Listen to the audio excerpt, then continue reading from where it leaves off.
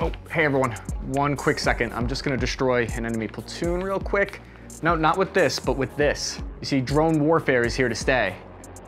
And I've crashed a $50 million drone. As of 2015, the Air Force is training more drone pilots than actual aircraft pilots.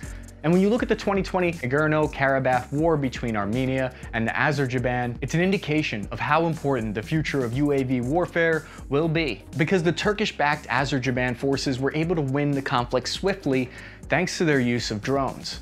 It was so decisive that the claim going around out there in all the articles is that UAVs are going to make tanks obsolete going forward. Reports from the front lines, though, are showing us that insurgents are getting far too creative with this warfare fad. For instance, they're dropping munitions from drones onto the top of the weakly armored tops of M1 Abrams tanks.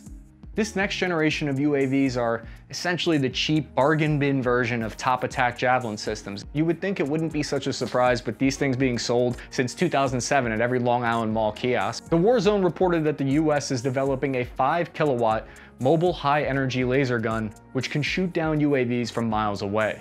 It also has an electronics warfare equipment that can jam UAV signals and crash them.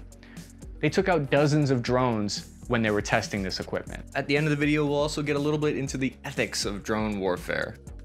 But is China and Russia's drone technology outclassing the United States? Or is that just aliens flying circles around F-15s in the Pacific? Either way, quite frankly, it's terrifying. So how did drones evolve from my uncle's weekend hobby of flying remote-controlled airplanes from Radio Shack to where it is today? What tactics do military UAVs use, and how are they already starting to affect modern conflicts?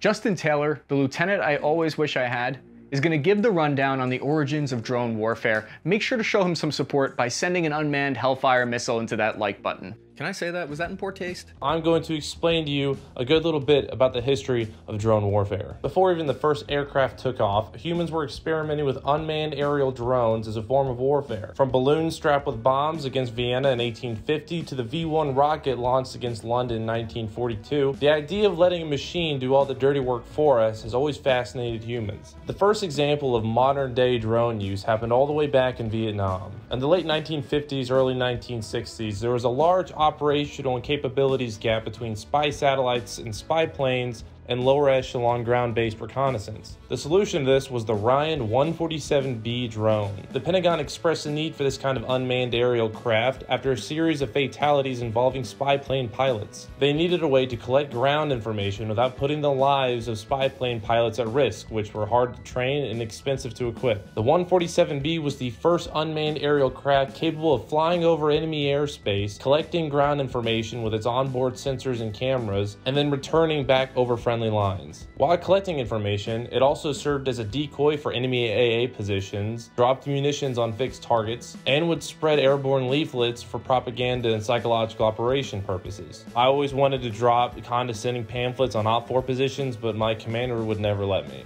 The Ryan Model 147B, also known as the Lightning Bug, was produced by Ryan Aeronautical and adapted from their series of Firebee target drones that were used, as the name implies, as target practice for anti-aircraft crews. Developed in the late 1950s, it was first introduced in 1962 during the Vietnam War and stayed in service for a full decade. The drones were launched either by being strapped to the wing of a KC-130 aircraft and launched like an oversized missile, or fired from the ground using a solid rocket booster. After flying for a pre-designated amount of time, the drone would then deploy a parachute and the whole aircraft would be collected via a helicopter while still in mid-air. Not the job I would want if I were crew chief. After the Vietnam War, however, American interest in drone technology quickly fell off due to the increases of satellite spy capabilities and the advancement of ground-based information gathering. The drones were seen as expensive and unreliable toys, which were then quickly put by the wayside. This dramatically changed, however, in 1982. During the Lebanese Civil War, the Israeli Air Force went toe-to-toe with the Syrians. Codenamed Operation Mole Cricket 19, it was a deliberate suppression of Syrian air defense systems launched by the IAF and was the largest air battle since World War II. Critical to the Israeli strategy was the use of unmanned aerial vehicles. The Israelis used a similar engineered drone as the ones used by the United States in Vietnam, the IAI Scout drone. These proved to be an overwhelming advantage against the Syrian Air Force. They served as electronic decoys, communication jammers, as well as provided real-time video surveillance, which at the time was absolutely revolutionary. Due to the support from the UAVs, Israel was able to destroy 28 SAM sites and over 80 enemy aircraft while suffering minimal losses of their own. This dramatically changed the world's view and opinion on drone technologies and capabilities,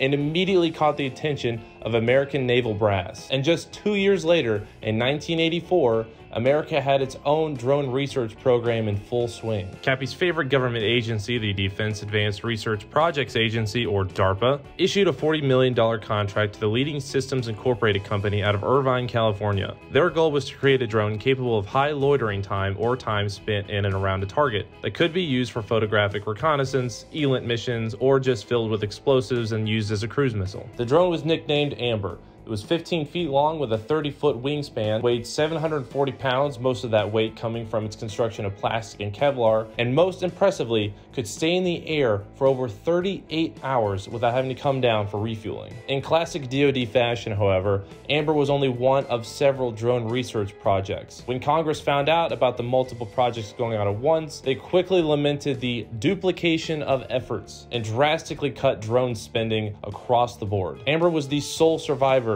of this drastic cut in funds. It would continue operational research up until early 1990, at which time funding would be cut even more, bankrupting SLI completely. They would then be bought out by General Atomics, which would take the Amber program and develop into something that you and I might recognize today, but more on that later. Drone warfare, ironically enough, would get a huge kick in popularity soon after during the first Gulf War. The DoD utilized two types of drones, the Pointer and the more sophisticated Pioneer drone, which was a final development of the drones used by the Israelis mentioned earlier. A fun fact, the Pioneer ran off of a 26 horsepower snowmobile engine with a range of 100 miles, a flight time of 5 hours, and carried a number of advanced sensors such as forward-looking infrared and day TV. Another fun fact is that there is a Pioneer drone right in front of my brigade commander's office. However, as a rule, I avoid full birds, so this is the only picture I'm willing to provide. It was launched via catapult and controlled with a glorified RC plane remote control. I'm more of a trebuchet man myself, but they did not consult me before going with the catapult. During the Gulf War, naval reports said that at any given moment, there was always at least one drone up in the air. And by the end of the conflict, there had been a total of 522 sorties done during Desert Storm. These uses range from spotting and feeding targeting data for battleship guns to scanning for probing attacks along the Kuwaiti border. During the last week of the war, history experienced one of its strangest surrenders when 5 Iraqi soldiers waved white flags at the drone that was surveying them, and was reported as the first time ever that man had surrendered to a robot. My conspiracy theory friends tell me that it will not be the last. The drones were so effective in their role that no longer would there be any question of their effectiveness and their role in U.S. doctrine. The new millennia brought about a new renaissance of drone capabilities. Seeing the return of General Atomics' drone program, they provided the U.S. Air Force with 60 RQ-1 UAVs, dubbed the Predator. After a series of operational and testing improvements, it saw its first substantial use in Afghanistan in 2000. In a joint CIA-DoD mission to eliminate Osama bin Laden, a Predator was launched into Afghanistan from Europe, but was controlled entirely by pilots via satellite from the CIA headquarters in Langley, Virginia, a feat which had never been accomplished before. The Predator served both as a reconnaissance element and the launching platform for a Hellfire air-to-ground missile. While the mission was ultimately a failure in eliminating the bad guy Laden, it proved the capabilities of the drone and would set the stage for drone warfare in the 21st century. In the first decade of the 2000s, the Predator and its soon-to-be little brother, the Reaper, would be the standard reconnaissance and airstrike platforms for drone use. And they both saw extensive service starting in Afghanistan in 2001 and the invasion of Iraq in 2003. From 2003 to 2006, the U.S. Air Force participated in over 242 individual raids, engaged 132 troops in force protection operations, fired 59 Hellfire missiles, surveyed 18,490 targets, escorted 4 convoys, and flew 2,073 sorties for a combined 33,833 flying hours, which for those of you less mathematically inclined like me is almost 6 separate sorties every single day. A huge leap from one drone in the air at a time during the Gulf War. Okay, so the way I look at it is from 2010 to 2020, it's been kind of a period of refinement for our friends, the drones.